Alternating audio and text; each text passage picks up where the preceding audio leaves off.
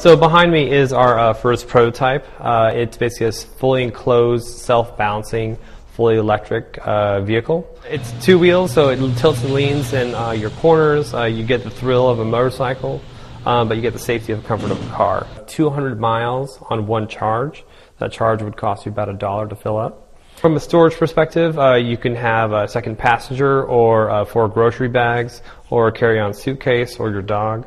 It's really, it has all the amenities of a sports car, but in an inline orientation. I'd say our more obvious initial target market is people who, current or former motorcyclists who are now more concerned about safety or protection from the elements. Maybe they need to commute to work in a suit and they're tired of changing out of their leathers and dealing with a helmet.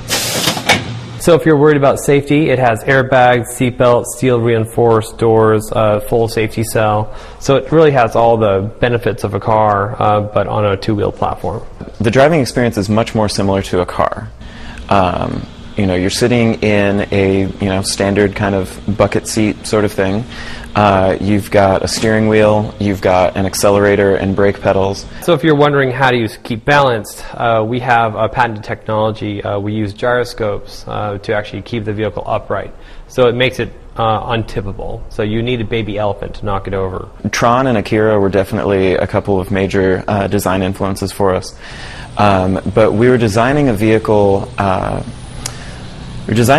to appeal to everyone, basically. And we were particularly attempting to move away from the more macho aesthetic that is very common in motorcycles and make something that will appeal much more to both sexes, to women especially. We're going to start production in around 2014, and the price point should be at around $19,000.